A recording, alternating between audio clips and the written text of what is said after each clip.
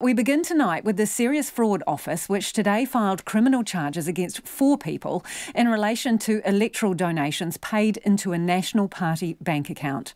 It comes after former National MP Jami-Lee lodged a complaint with police last year.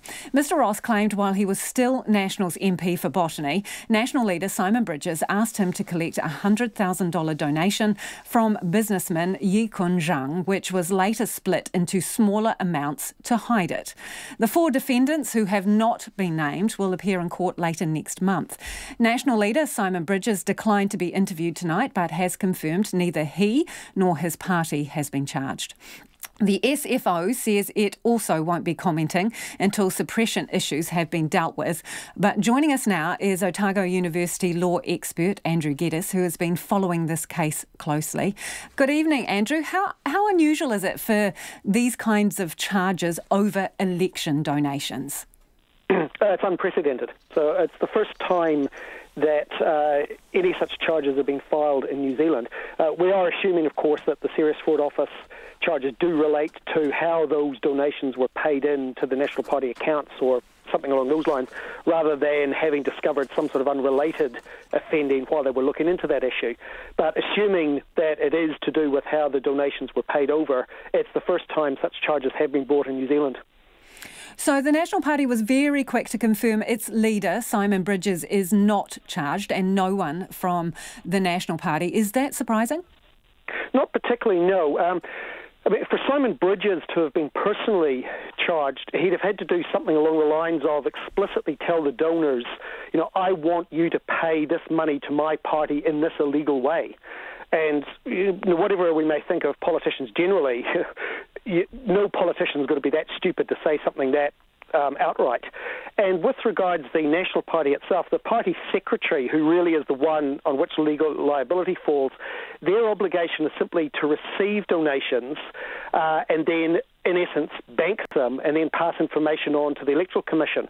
So the party secretary has no duty to go checking that the information he's given about donations is accurate or true or anything along those lines. So once again, the party secretary was entitled to, rely on the fact that, I've been told these donations are from these people. I can confirm these people really exist, and that's all I need to know. So does this mean that National's in the clear, in essence? Well, they're legally in the clear because they've had no charges filed against them. So, they can say, look, we complied with the law. The question is really whether mere compliance with the law is sufficient for political parties. It does appear that the reason why these donations were split up was that the National Party didn't really want to have a disclosable donation appear on with the Electoral Commission for the public to see, and then the public ask questions, how come you're getting that money? So one of the questions we might ask of the National Party, and I think more generally about our political parties, is, is this sort of fundraising, morally acceptable, no matter what the law might say about it? So, obviously one of the core issues there being that the larger donations potentially can be split to a size that flies under the radar in terms of what's required to be reported. So what does it tell us about our current rules? Well, I think it shows the current rules don't really work. At the moment, the law says anything above $15,000 to a party must be disclosed to the Electoral Commission.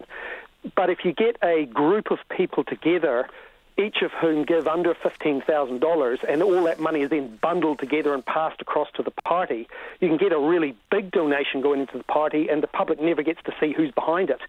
So I think what this shows is that when $15,000 was put in as the threshold back in 2010, that was a compromise between Labour and National at that point in time. I think this and sort of other events show that $15,000 was just too high.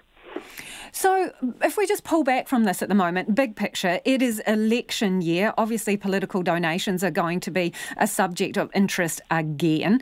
Is this a warning to parties to get their houses in order? Well, I think it is. As Simon Bridges and the National Party have said in their release, look, we haven't been charged, and they're trying to say this has nothing to do with us. We're innocent parties here. The question is whether the public's going to look at that and go, yeah, well, hang on, there's going to be people in court charged with offences here you took the money, to what extent are your hands legally clean but some way morally dirty. It's not, I think, enough for parties simply to say the law is all that is required of us. I do think there ought to be a little bit more in parties to comply with spirit as well as intent. And we're also waiting, obviously, for ongoing scrutiny around the New Zealand First Foundation as well.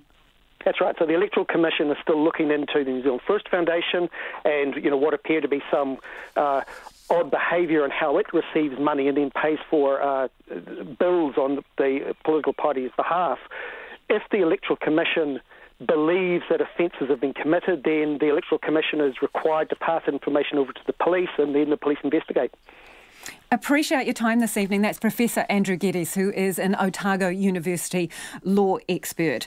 Speaking there about the fact that 4 people have been charged in relation to the SFO investigation into donations paid into a National Party electorate bank account. Those people appear in the Auckland District Court in February.